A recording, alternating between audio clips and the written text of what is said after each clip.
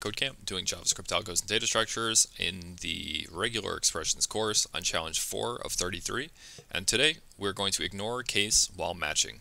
So we learned about matching in the previous 3 lessons, the first 3 lessons, and now we're going to learn how to ignore case.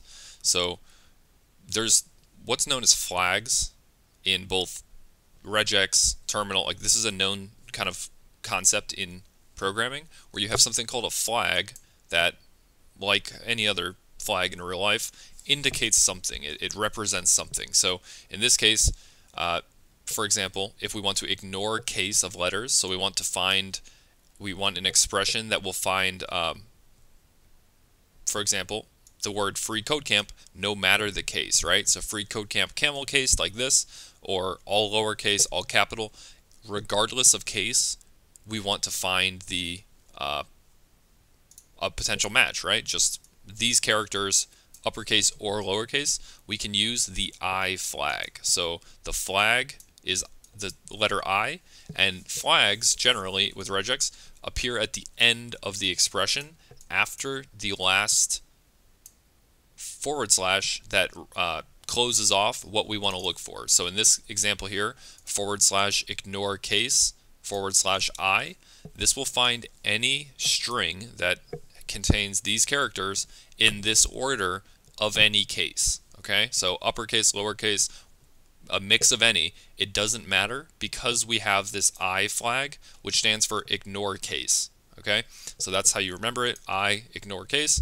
and it will find any potential match. So you can see in this example, they want us to find FreeCodeCamp no matter the case, right? So all uppercase, all lowercase, any combination, camel cased or otherwise, we want to match it. So to do that normally, right, we know that whatever between the forward slashes is what we match. So let's find FreeCodeCamp like they wanted, but also ignore the case. So let's add that flag at the end of the expression after the last forward slash, noting what we're actually looking for.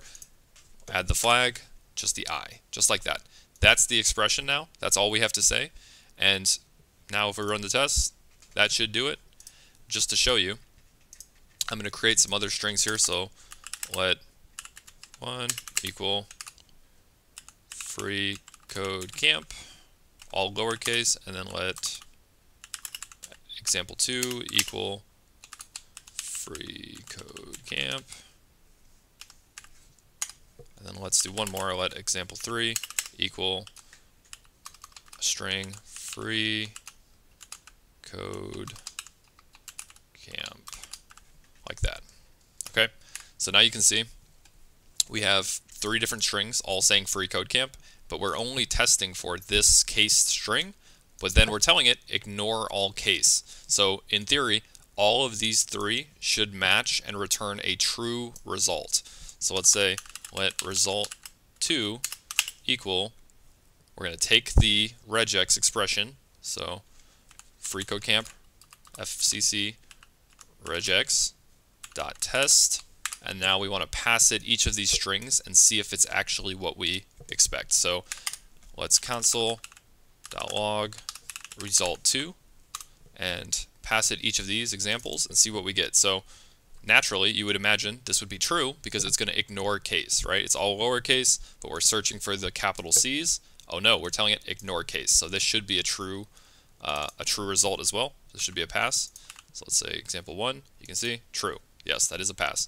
This all capital, but it is the same characters, it's just capital, so we're going to ignore case. This once again will also be true. And then this last one, same thing, all mix of capital lowercase, but we're ignoring them, so this as well is true. It's only if the string was not an exact match